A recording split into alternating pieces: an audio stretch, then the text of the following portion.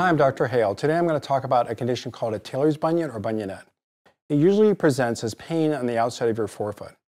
A bunion is on the inside of the foot behind the big toe, and a bunionette is on the outside of the foot behind the fifth toe. The bone behind the fifth toe is the fifth metatarsal, and when the head of the fifth metatarsal moves outward, it causes a prominence. We call this prominence a Tailors bunion or bunionette. Patients ask why we call it a Tailors bunion. The deformity received its name many years ago when tailors used to sit cross-legged and the outside edge of their foot rubbed on the ground.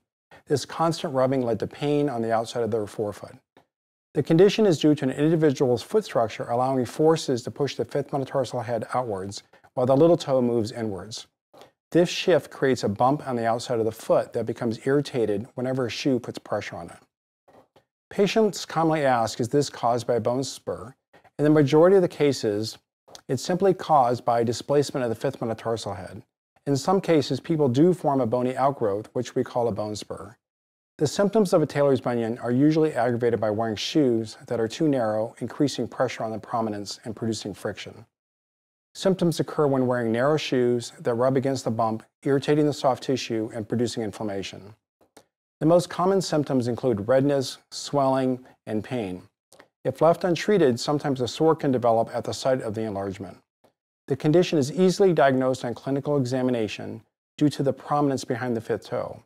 X-rays are utilized to confirm the condition and evaluate the extent of the deformity. Treatment for Tailors bunion should begin with non-surgical treatment. We always suggest exhausting all conservative options prior to considering surgery. The most important thing is to reduce pressure on the metatarsal head. We can achieve this with appropriate shoes and insoles. Since the condition is caused by the shoe rubbing on the bony area, you need to use a shoe with a wider toe box. This can easily be accomplished with a tie-type shoe. When you go to the shoe store, ask for a brand of shoes that comes in different widths.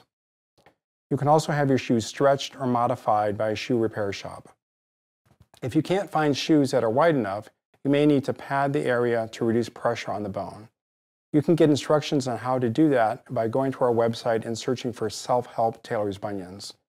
To reduce the pressure causing the condition, we suggest an over-the-counter or custom orthotic that closely matches your arch to reduce pressure off the fifth metatarsal head. We also suggest modifying your over-the-counter or custom insole to further reduce pressure off the area. If you have questions on over-the-counter insoles, go to our website and search over-the-counter insoles. You can also search for total contact orthotics to learn about the proper custom orthotic for your condition. If you have inflammation in the area, you can take over-the-counter or prescription anti-inflammatories or use ice packs. If you have significant inflammation in the area, your doctor may need to give you a steroid injection to reduce the inflammation. You should only choose surgery after you have exhausted all conservative options and can no longer live with the condition. I'll be talking about surgical options in another video. You can visit our website, footankle.com, for further questions about this condition or any other foot and ankle condition. If you're interested in shoes that may help your foot condition, you can obtain our shoe list by going to our main page, scroll to the bottom, and entering your email address. Thanks for watching.